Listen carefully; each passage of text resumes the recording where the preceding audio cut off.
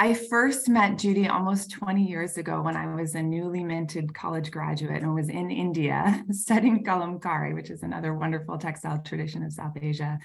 And Judy was very generous with her time and very solicitous of my rather naive questions about traditional textiles and artisan makers. I remember asking Judy to share her thoughts about changing patterns of patronage amongst the Rabari communities with whom she was working. And she said, "Kristen, this is not new. I have been living with this issue for decades," which is certainly true.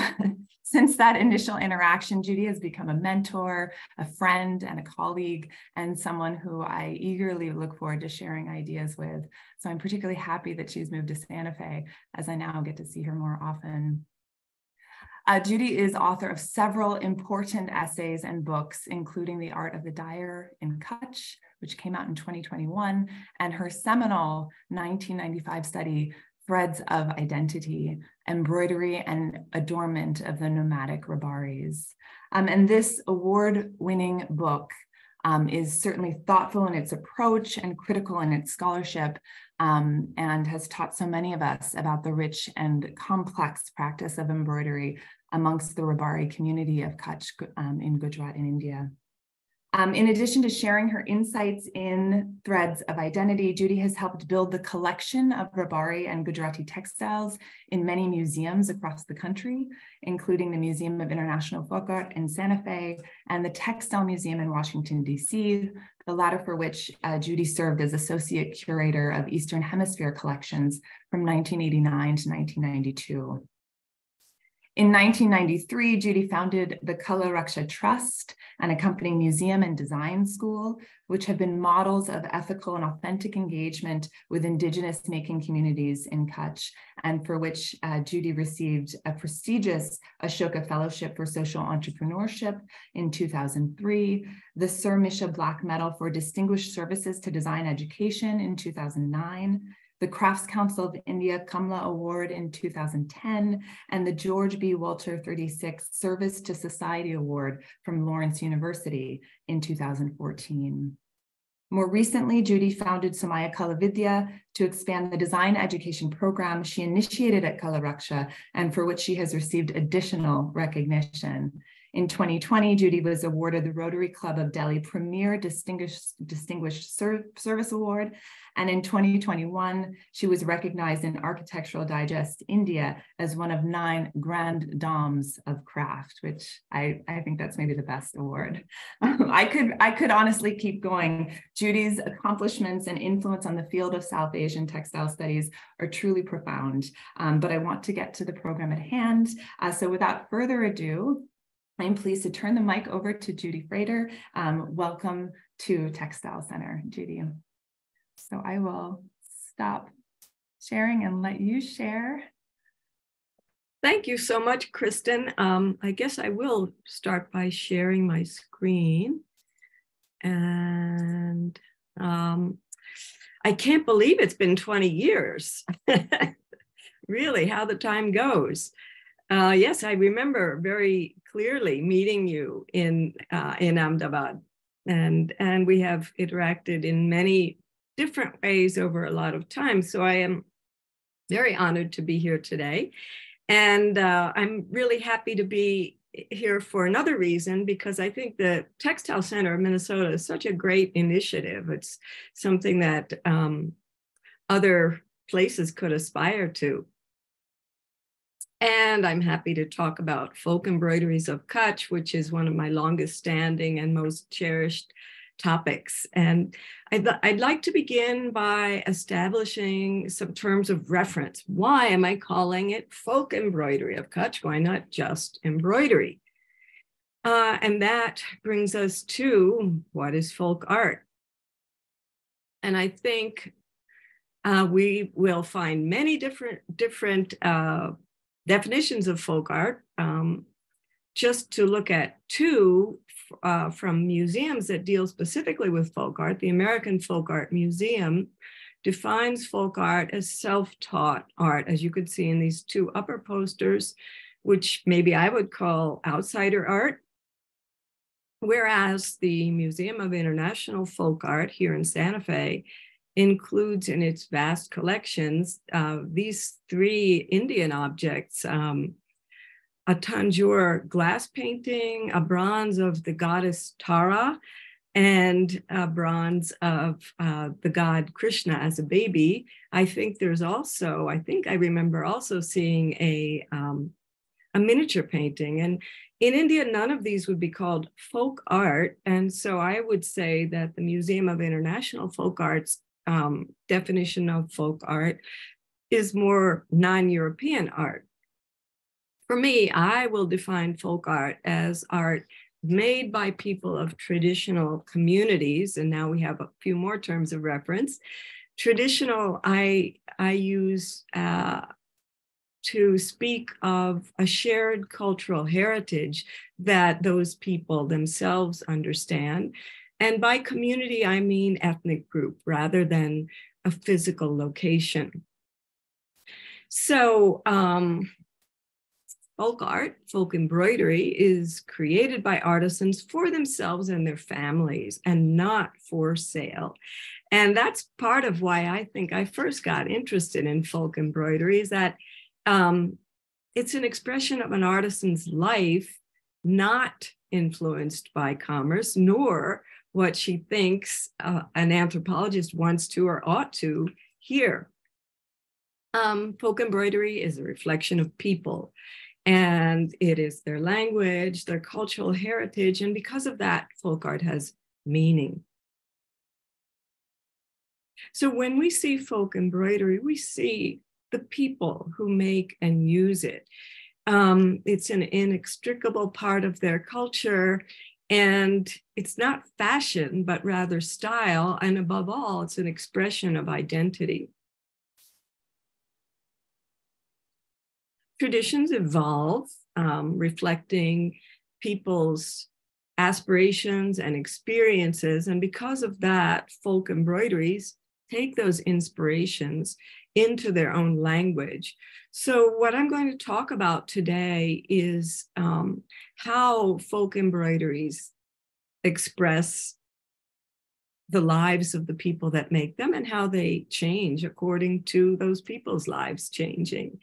So in thinking about folk embroideries incorporating trends, what we can think about is what artisans made, what techniques they used, what patterns and motifs they used, and the materials and colors that they used. And all of these will tell of artisans' lives. Okay, where is Kutch? Here in a map of the subcontinent, Kutch is the pink area, and it is on the border of Sindh in Pakistan, and it's a part of the state of Gujarat of India. And it's a cultural and even a sort of physical island in that the west and south of Kutch are bordered by water, by the Gulf of Kutch and the Arabian Sea, and the north and east are bordered by desert, by the salt marsh, the uninhabitable salt marsh called the Run of Kutch, and also the Tar Parker. And so because it is a sort of cultural island, it has retained very distinctive cultures. And Kutch is also a microcosm, I feel. It was a princely state until 1819, and after that, it was under the British rule until 1947. People came to Kutch from the north, from what is now Pakistan, and also from the south. And it's a drought-prone area, so for the most part, it is not that great for farming, although there are agrarian societies, but a lot of also pastoral societies. And these people provided food and services to the royal family and the urban elite. And it's important to understand that the urban and rural people were in contact with each other and visible to each other.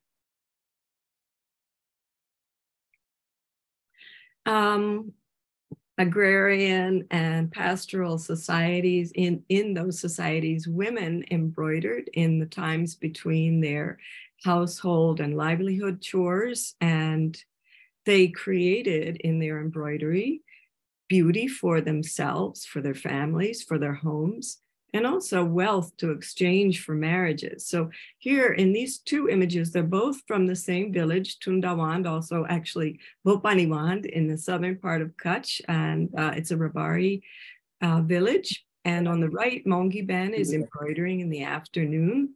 And on the left, her sister, Rami Ben, is presenting her dowry, which women do. It's called Judio in the Rabari community. And it's presented twice, once for the girl's family, her village, and then for her husband's village. And you can see in this image on the left that embroidery plays a pretty big role in that overall dowry. So each community had a distinctive embroidery style that conveyed its identity and embodied its cultural heritage. So Rabaris, for example, are originally nomadic camel herders who migrated into Kutch via Sindh centuries ago. And because they're nomadic, they remained relatively isolated and retained unique customs, including a distinctive embroidery style. Their embroidery style is what I call an ethnic style. It is used exclusively by their community, and it's named for them. It's called Rabari embroidery.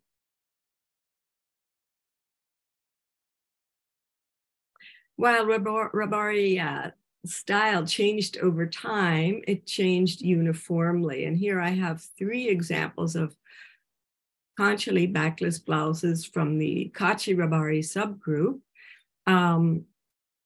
going from left to right from about 1940, from about 1980, and then from about 1998. And when the styles changed, they changed uniformly, so they retained their ability to express community identity. But it's also important to understand that while this was a shared tradition, each individual interpreted it uniquely. You could read embroidery style, embroideries as handwriting almost. And so that's the combination of the individual within her society. And it's also important to remember that folk embroidery is an art and not manufacturing. For the royal family of Kutch were Jadeja Rajputs, and like royalty all over India, they considered gold and silver thread as high art, the decoration to be used for important occasions. And precious metals were used in weaving, which was called kimkab, and also in embroidery, which was called zardozi. The blouse on the left is a Kanchali, a backless blouse from the late Rajmata of Kutch, the Queen of Kutch. And it has both kimkab in the lower part, the pink background area, and zardozi in the sleeves on the blue area. And zardozi is actually an ancient Persian craft that was patronized in India first by the Mughals and then by provincial courts, such as the royal family in Kutch, and then wealthy merchants and in urban centers. Zardozi was stitched by Muslim artisans. It's really a kind of a couching for those of you, I know there's a lot of textile people here, different textures of metallic elements were couched down and then sequins were added. So the texture really came from the metallic elements, okay? There were Zardozi artisans in Kutch. They were not indigenous to Kutch. They were brought in by the royal family, but they left in the 1920s. Similarly, Ari embroidery was a professional craft patronized by the royalty and the elite. Ari work is a minute chain stitch produced by a delicate version of the cobbler's tool, which you can see in the right-hand photo. And it was unique to men of the mochi community who were cobblers and then became professional embroiderers. So it's called Ari embroidery, and it's also called mochi embroidery. So you have both the technique and the name of the community. And you could see here, it was worked on stenciled patterns, and it was for sale to clients. It also was worked on a frame, okay, stretched on a frame, whereas folk embroiderers never use an embroidery hoop or a frame. They just make the tension on their knees. In the all through the 19th century, Jadeja rulers of Kutch commissioned Ari embroidery, the finest Ari embroidery, stitched with silk yarns on gudji or satin silk that was imported from China through the port Mandwi in southern Kutch. And the classic patterns were influenced by Mughal and Chinese art. So these are, again, two pieces from the collection of the late Rajmata, the Queen of Kutch. And on the left is a skirt, a ghagro, and on the right is the border of a tablecloth. I was very fortunate that she allowed me to photograph some of the amazing embroideries in her collection. So in these classic mochi patterns, you see Chinese and maybe Mughal influence, the stylized flowers in the skirt on the left, and the shading of red to pink and dark blue to light blue. And in between the flowers, you see these kind of curling vines. And then the booties here, buta or booty, depending on the size, which are like bouquets of flowers, and the peacocks, which I will get into a little later. And here you see the same thing, or similar work actually in the border here, except that the vines have become parrots. What's really interesting, which I learned from the Rajmata, is that these Ari garments, garments and household embroideries, which were so closely associated with the royalty in Kutch, were actually considered second-class art, or made for little occasions or daily use even. And according to the Rajmata, they were only worn a few times, and then they were passed down to village-born servants. So villagers such as Ahir or Kanbi agriculturalists, and these are images of Ahirs at a wedding, they saw this mochi embroidery, and it was not only beautiful, but it was also associated with the elite. And so they emulated it. So I think we have to understand that the influences of both Zardozi and Ari work flowed from higher status groups to lower status groups, but with revitalizing mutual exchange, which I'll talk about a little bit in a few moments. So you can see this at a wedding. The little girl sitting behind the groom in the right-hand photograph is wearing a skirt with motifs that are very much like what we saw in that mochi ghagro from the Rajmata's collection. So the agriculturist Ahirs and Kanbis adopted the mochi style, but they used their own coarse cotton cloth, what was available to them, and cotton thread, and they stitched with a straight needle. And so what they were doing, really, they were translating mochi work into their own styles. Here I put again the Rajmata's ghagro, and you can see that the peacock in profile is very similar in the chaklo, the wall hanging by a Kanbi artisan.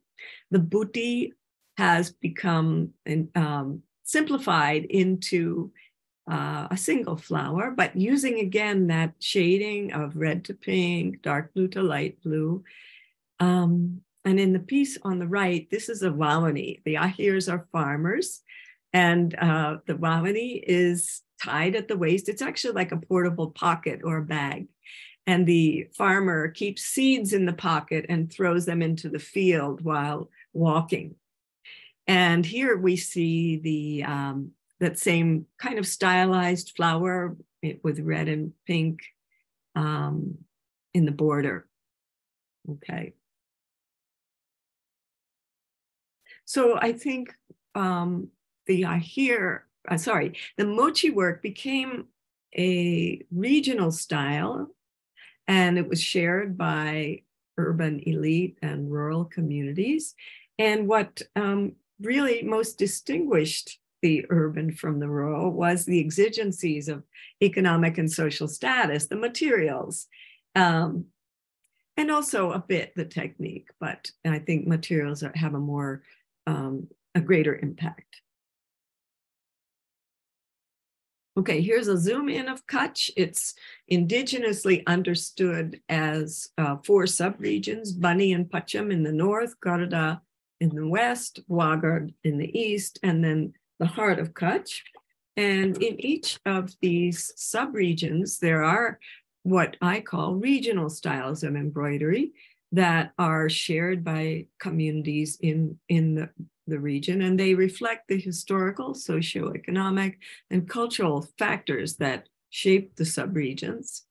And also, I think it's important to understand that each folk embroidery had both ethnic distinctions and regional characteristics. So the play of ethnic and regional really articulates the place of that community, the relationship of that community with other neighbors in the region.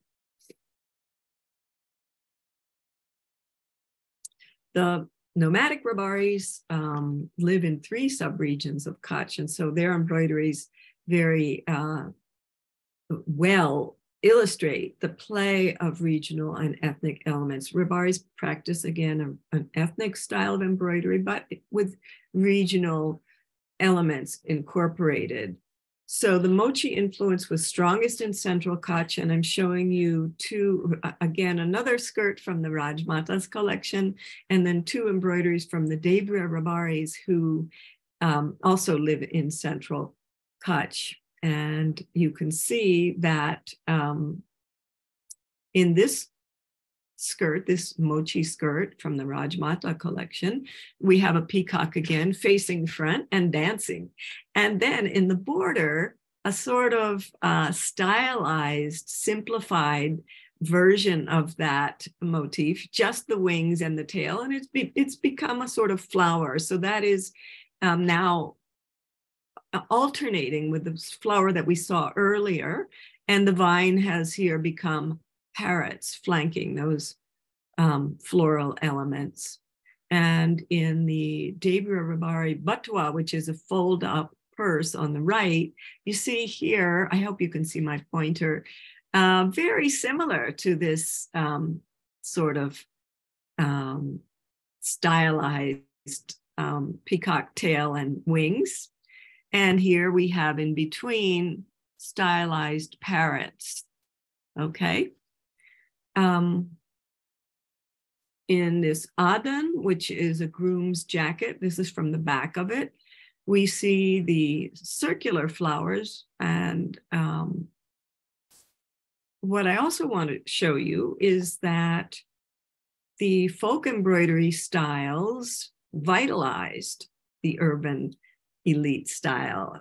The flower is now made with mirrors. There are lots of additional accent stitches, and it becomes very vibrant. And here is where I want to show you what I think is a mutual exchange.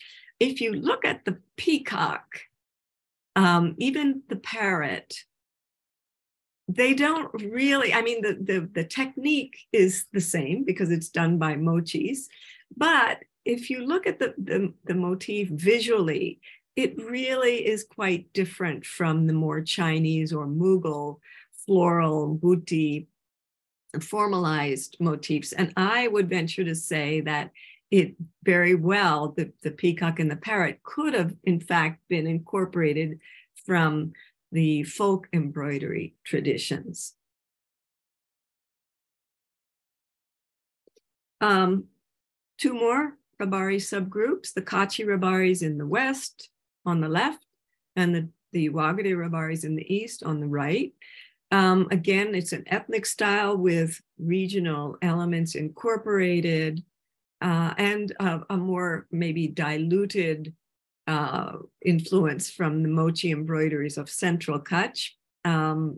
The Kutch Rabari work is more angular and more narrative, I think. You see these kind of narrative motifs in the center of this dowry bag, but then you do see this floral motif of mochi embroidery and the stylized parrots. And in Wagadi Rabari embroidery, the regional style of Wagad is very bold, large motifs, very dense embroidery, and a predominance of yellow and white.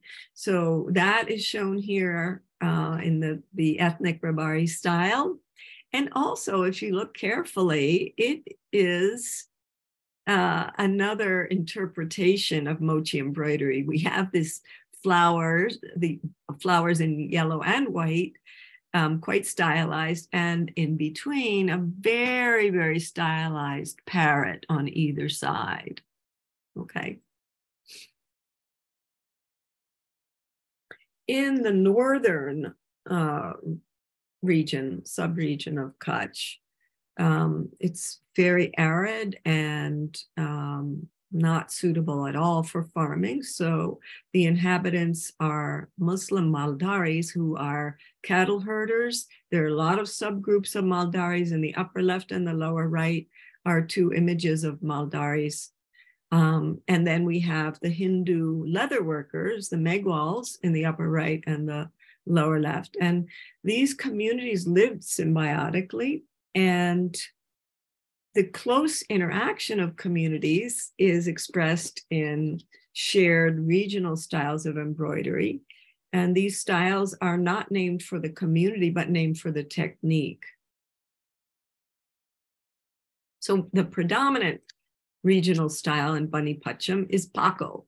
And Paco means solid, and it is an embroidery style stitched in a tight square chain stitch or double buttonhole stitch with some accent stitches as well, a lot of flowers. And the legend of Paco is that it is so sturdy that it will outlive the background fabric on which it is stitched. And I have seen examples of that, actually.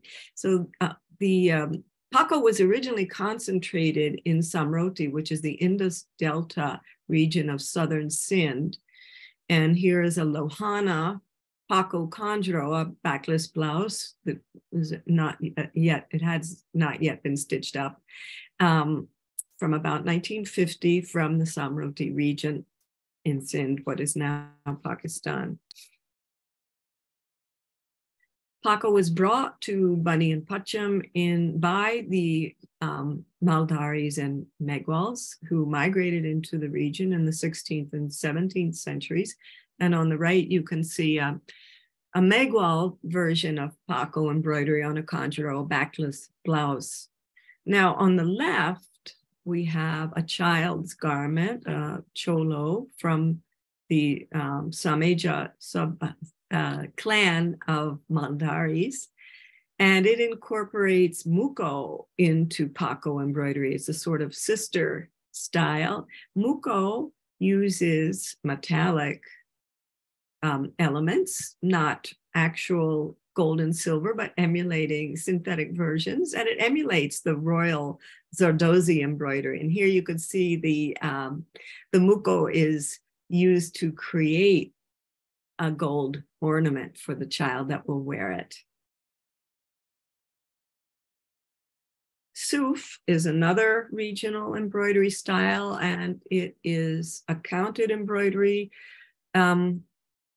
It's a satin or surface satin stitch that is worked counting on the warp and weft of the fabric. And it originated in Dhat, which is the eastern area of Sindh, which is now in Pakistan.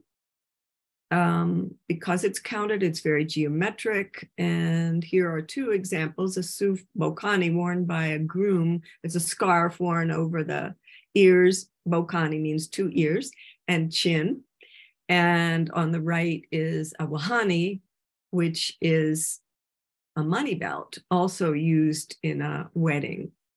And Suf embroidery came into Kutch first in the dowries of Rajput brides from Sindh marrying into Kutch, but more significantly with refugees who came after the Indo-Pak War of 1971. They came into Kutch in 1972, Hindu refugees. And in the lower right, there's an image of 2 Maro Megwal women who migrated from Pakistan in 1972. And the woman on the right, Mira Ben, is embroidering in Suf embroidery. And if you can see, she's working from the back of the fabric using a surface satin stitch.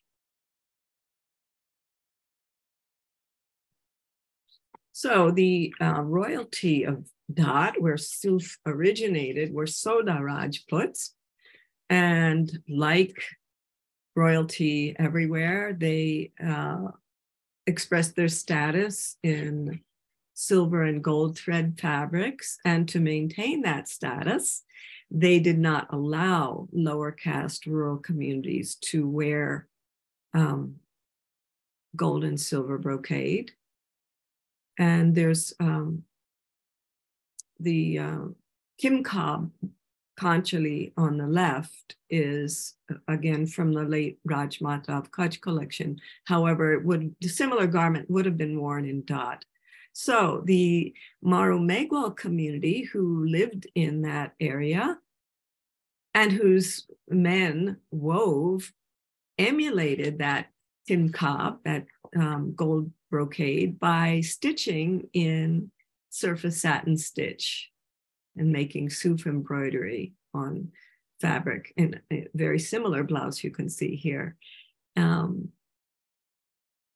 So that's how they did the workaround from not being able to wear the gold and silver brocade. And there's a Maro Megwal woman down below who would have embroidered a blouse like the one above her. So all Soda Rajputs could not be royalty. And the lower women of the lower ranks also embroidered. And they also embroidered in regional styles. It's unclear who taught whom Suf embroidery or Paco embroidery, but I think it's more important to understand that these embroidery styles were shared as regional styles. Now, remember, when we talk about adopting trends, we can consider what artisans made, as well as the techniques they used and the patterns, motifs, colors. So if you see this Mughal miniature from the 17th century, you'll see that courtly dress included for men, courtly dress for men, included a cummerbund, which is wrapped around the waist, and a draped shoulder cloth. And here is an image in the lower left of a village wedding in 1990 in which the groom is wearing a very similarly draped shoulder cloth. And the one that he's wearing is woven, but previously would have been embroidered, like the image above, which is a Suf embroidered Soda Rajput shoulder cloth. I'm going to give you 2 more examples of ethnic embroidery styles reflecting ancient historical origins. The Mutwas are a small group of Muslim Maldaris in the northern region of Kutch. They inhabit about 11 villages, and they are recognized locally as culturally distinct from the other Maldaris of the region. They all practice cattle herding, but culturally the Mutwas are distinct, and they claim that their origin is in Arabistan. Now, if we look at the Mutwa embroidery, it's very different. It's uniformly minute and renditions of local regional styles. There's a sort of a Paco. Here we're seeing interlaced baoliu and also karek, which is another satin stitch style. I didn't tell you all of the regional styles, but the Mutwas are uniformly, they use a uniformly unique, minute rendition of all of these styles. And if you see, this is a catalog cover from an exhibition that I saw a long time ago of Saudi Arabian embroidery.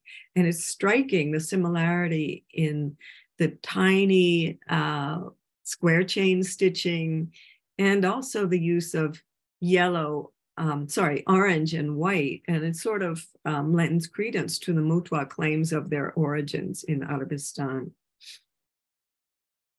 The Jats are also Muslim pastoralists who originated outside of the subcontinent.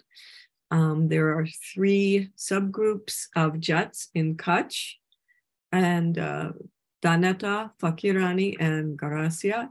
But in all 3 communities, the women wear a guggo, which is a long gown with an embroidered yoke. And this is a garment that's not worn by anyone else in Kutch. The Fakirani and Daneta Jats practice a sort of a variation, maybe it's an ethnic variation of Paco embroidery style. On the right side, you see it includes a padded satin stitch and also typically these kind of pinwheel motifs. However, the Garasia Jats practice another counted stitch embroidery. It's a variation of cross stitch, and that's unlike anything else in Kutch. And Jats say that they migrated from Halab, which is today's Aleppo. And if you look at a Syrian Bedouin dress, it's very similar to a guggo, and it's also decorated with a cross stitch embroidery.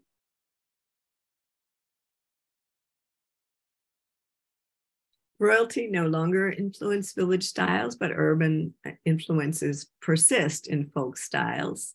During the 1980s, the village men of Kutch began migrating to Gulf countries to do manual labor. The influx of cash and the experience of international travel was expressed in new status symbols, such as imported synthetic fabric. This pink screen printed fabric was particularly fashionable during that time. And you can see that it's used here as a woman's baby carrier or veil. It has a double use, but it has ribari embroidery on either end. And you can see how the women chose colors from the imported fabric in their embroidery. I think that's really wonderful. And they called this fabric muscat. Also, as synthetic variations of traditional fabrics became available, such as in the right-hand photograph, there's a man wearing a machine woven synthetic acrylic shawl. And the groom, this is a wedding picture from the Ribari community. The groom is wearing a polyester variation of mushroom, which would originally have been the ceremonial shawl. So when these synthetic substitutes became available, artisan families started to adopt them, partly as an expression of their becoming more modern.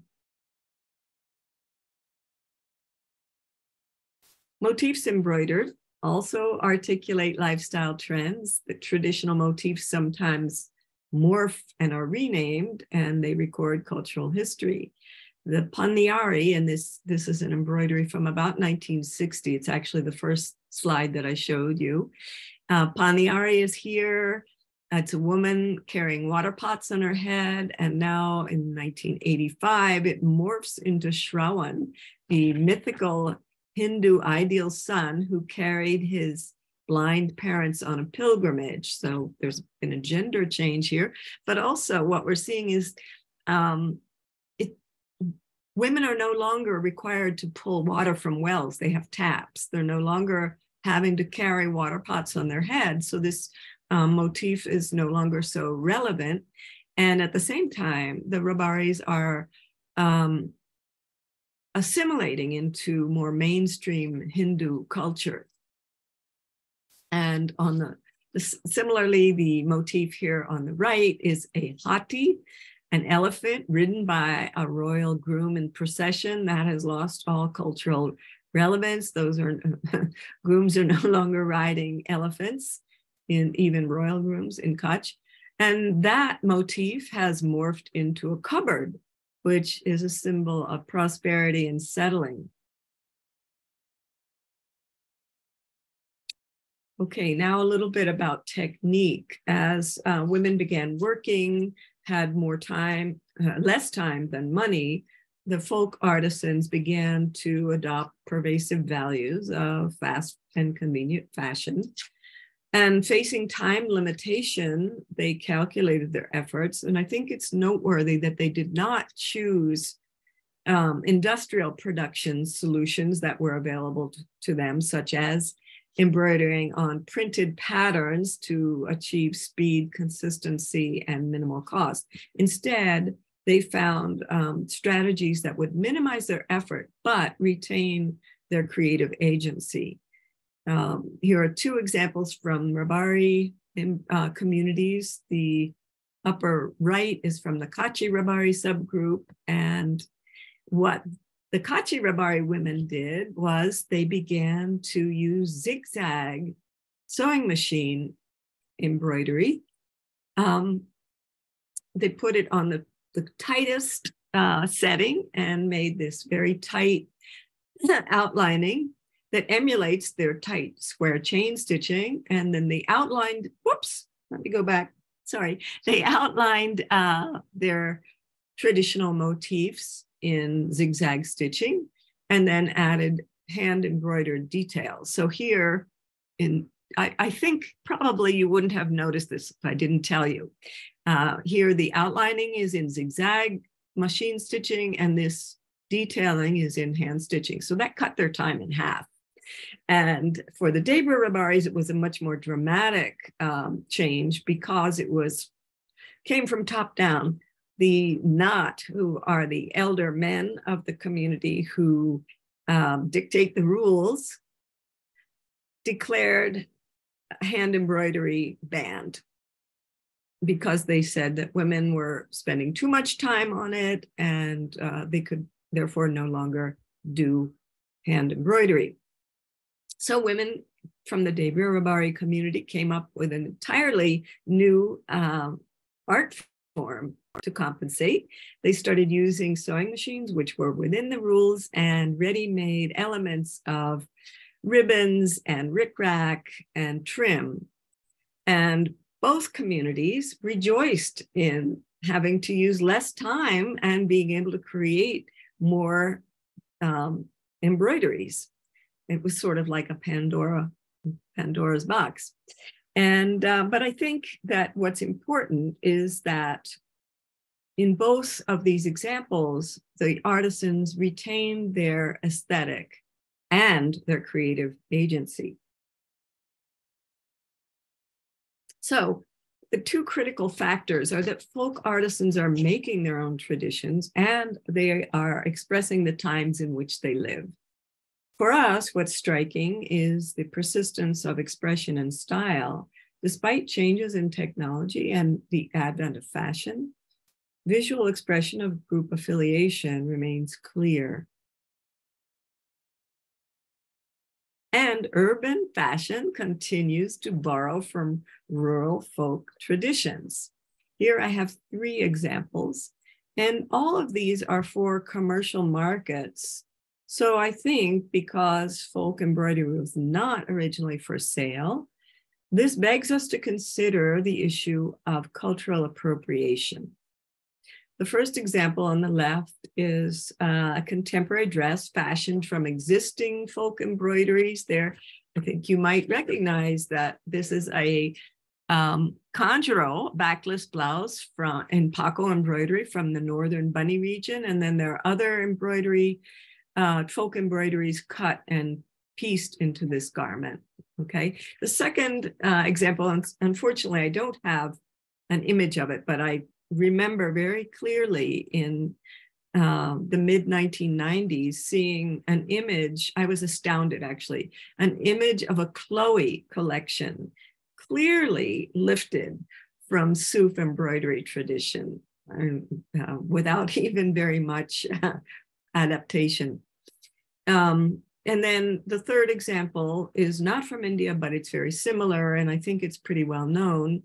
Dior on the left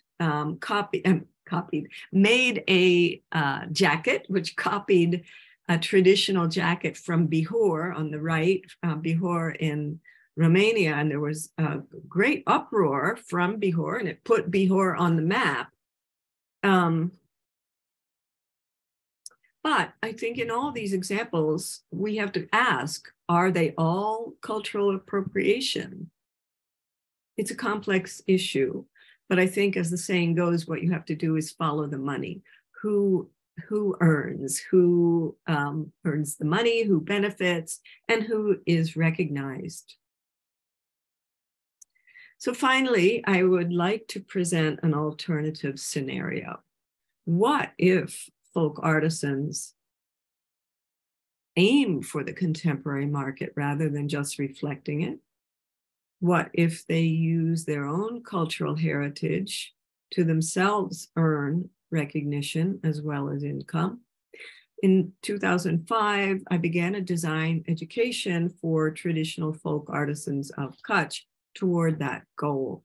And finally, I'm going to present to you 5 traditional folk embroidery graduates of the year-long program in design education and their work.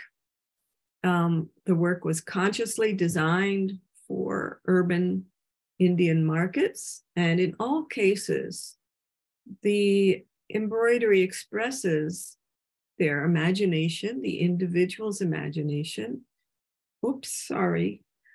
as well as the core of their traditions as they understand them. And I think it's important that artisans get to say what their traditions are.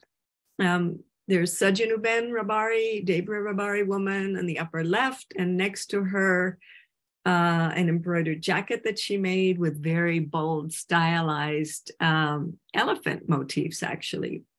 And Mongiben below, Kachi Rabari embroiderer, and next to her, a jacket that she designed and made. And I think some of you might notice that it's the same jacket that I'm wearing. And then finally, 3 Souf embroidery folk artisans from the Maro Megwal community who migrated from Sindh in Pakistan in 1972. Lakshmi Ben and Tulsi Ben on the upper left, and Tulsi Ben again next to her, and then Tara Ben down below, and 2 of the exquisite contemporary Souf embroideries that they have made. And you might notice that I am wearing that wipil. So I believe that these artisan designers, and by artisan designer, I mean artisans who have graduated from a year-long course in design, I think that they embody the essence of folk traditions. They are chronicling their world, and they're using their creative capacity as well as their skills. Thank you.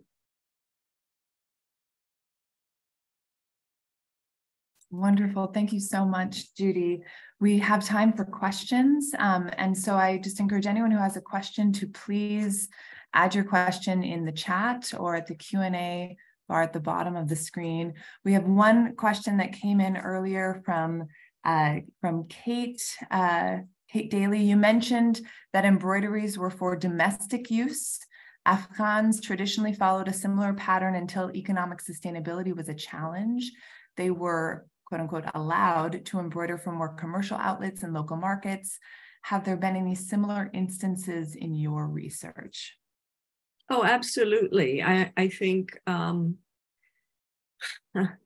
folk embroiderers were, but see, the early examples are that folk embroiderers were employed as laborers. This is why I started first Kala Raksha and then the design school. It outraged me that they were employed as laborers in sort of homogenized versions of their own traditions.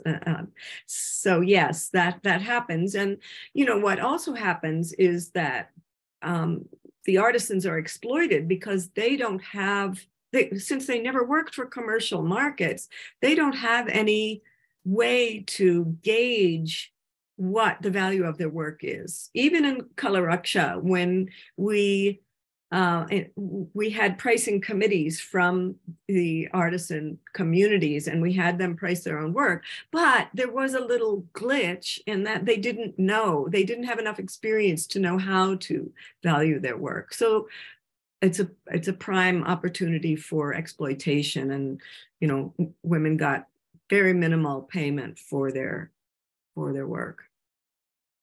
Thank you, Judy. There's several things that you talked about that really stuck with me. Certainly your working definition of folk art is one that I want to chew on for a while. And I'm glad that you emphasize change as really at the heart of that. And I'm also glad that you brought up cultural appropriation. And I'm wondering, you know, I think that you're right to identify the money, the visibility, the acknowledgement, the power. Where does that lay? And that's really how we can start to understand maybe a difference between cultural appropriation and cultural celebration, or sort of authentic collaborations. I was hoping you could speak a little bit about sort of thinking about this question of cultural appropriation and maybe collaboration. I know that you have led and helped facilitate collaborative workshops between artisans in Kutch and artisans in Oaxaca. And I was reminded when you talked about the Huipil that Tara Ben had made, just the name Huipil itself, right? So I was just wondering if you could speak a little bit about in those workshops, in those partnerships, how you navigate this question of cultural appropriation. How do you engage in sharing of ideas in that case, sort of across cultural communities and contexts? Well, you know, the approach that I've taken is that it is cultural heritage. It belongs to the artisans. They get to determine what the parameters are. And there's healthy discussion of that now in our design education program. And it's important that they retain their agency. So in our design education program, we stress innovation within tradition. Don't throw the baby out with the bathwater. First, know what is your tradition so that when you innovate, you strengthen it rather than obliterate it, right? But again, artisans themselves get to determine what's okay. And when we have done, we've done several, within India, several outreach programs where we have graduates of the design program work with artisans of other traditions. So for embroidery, for example, we worked with artisans in Lucknow who do chicken embroidery. It was very interesting to see how local people were very anxious. They were very threatened. They were like, what are you going to do? You're going to teach the Kutch artisans chicken embroidery or teach the chicken artisans Kutch embroidery? And we're like, no. The artists, I didn't have to say much. The artisans, the Suf embroidery artisans said, no, that's not what we're doing. We're teaching them how to innovate within their own tradition. So they own it, and they get to be creative, which is what they love to do. And with Oaxaca, that was a little different because Well, because yeah, it was farther, I guess, farther reach, but together, like in the example of this Wipil, Tulsi and Tara worked with, and Lakshmi worked with long distance. They never got to meet through Zoom and WhatsApp. They exchanged images of their work, they discussed, and they came up with a common theme. So the theme for this Wipil is actually coral reefs, because Tulsi and her partner realized that there are coral reefs in outside of, on the coast of Oaxaca and also on the coast of Kutch, and that they're endangered. So they wanted to kind of focus on that, and then they did their own interpretations. That's fabulous. Thank you. There are a couple other questions here.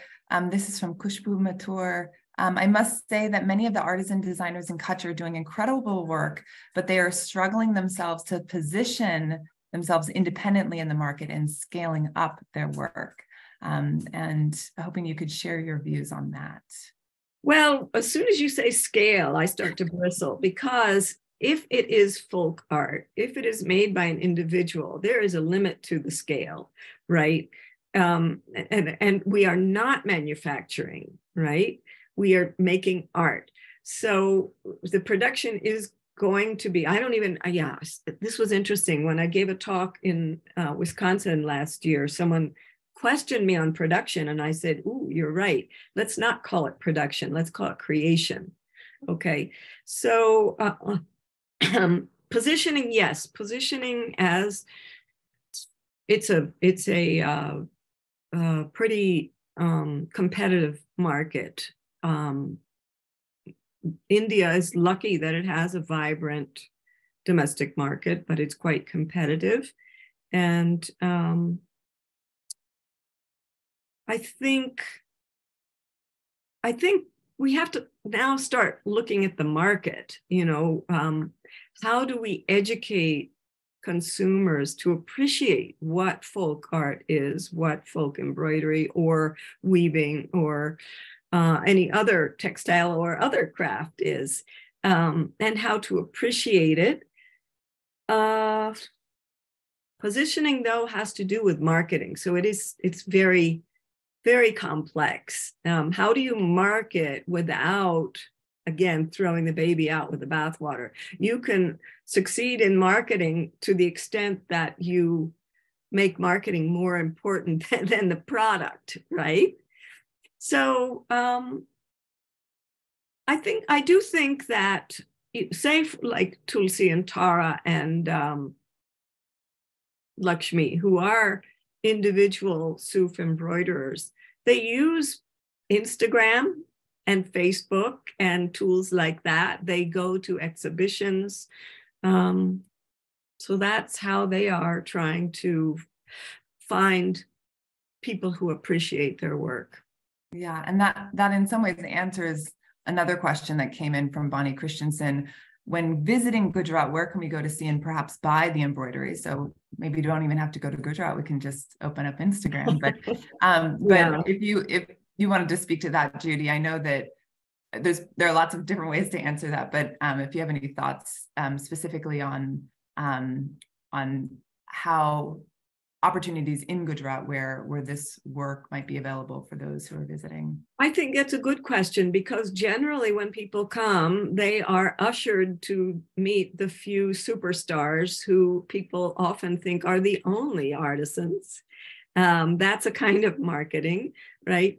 But there are many, many, many artisans, as even artisan designers, graduates of the education program. There are more than 200, okay, from different crafts. Okay, so if you want to see embroidery, I would say contact Somaya Kalavidya, get names of people, go and visit them in their own environment. That also gives you an understanding of what, it's not just a product, right? It's an expression of a cultural heritage and a community. So when you go to meet the artisans in their homes, and see how they live. Then you're buying, if you're buying, a part of an experience, right? It's not just a product. Is that a good answer? It's a good answer, I think. I agree. I think we're going to have to end. We're at 1:06, but I want to just thank you, Judy, so much for sharing your time and your expertise and your perspectives, which each time I hear you speak, it's always something new and thought-provoking. So I just am so grateful for you being here, and thank you again. And thank you all for joining us today. And hope to see you all soon at Textile Center if you're up north. Thank you again. Thank you. Thank you, everybody. Great to see all these familiar names and faces and some new ones.